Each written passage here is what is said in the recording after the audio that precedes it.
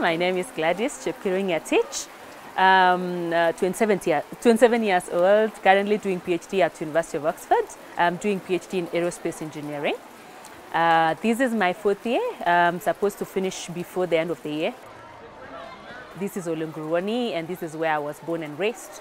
I studied in local primary school here and went to Kericho for high school, went to Jikwat for university. I did my primary school from 1997 to 2004 at Lelabe Primary School, a small school, just local primary school. We were going to school bare feet all the time. It was normal. Teachers could not even converse in English themselves. So we used to be taught in Kalenjin, which was easy, we could understand. But the problem was during exams, then you struggled to read and understand. Because of that, I scored 298. I was number 3 overall, I think, if I'm not wrong. But I was definitely the best girl in the school.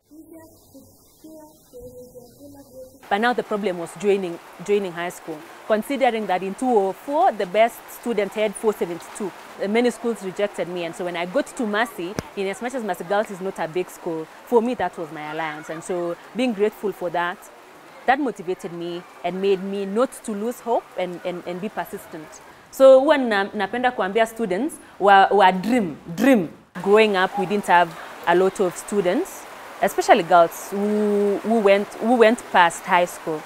Even from my primary school, I think we were only 2 or 3 who went to secondary school and then proceeded to colleges and uni. And so coming from that small kind of beginnings where there is no strong motivation, especially in terms of role models, it was a struggle. And so having made it this far and coming back to see the people who I was around with all the time growing up, I'm just so happy to see them. 2 of my brothers I follow closely, Gilbert and Hilary. When they went to college, Gilbert went to Kisumu Polytechnic, Hilary went to Mombasa Poly. Gilbert did mechanical, Hilary did civil. And so a lot of talks around the house were engineering, physics and maths, and they would be debating and competing to fix things and all that. And so growing up in such kind of environment, following 2 brothers who pursued engineering, and then my dad, who was working in an engineering department in Kenya Pipeline, was an introduction to engineering, I must say.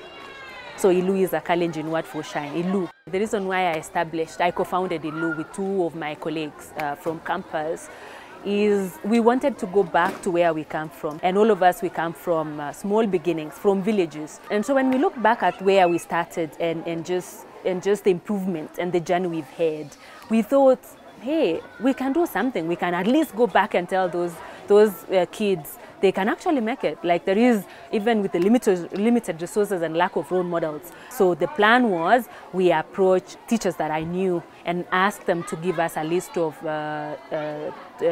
2 girls actually who were doing well, but they were struggling financially. Parents would just work hard to get fees and then we'll sort anything else, non-fees. Mtoto alikuwa anaenda shule, alikuwa ananitumanishia pesa ya shopping, ya transport.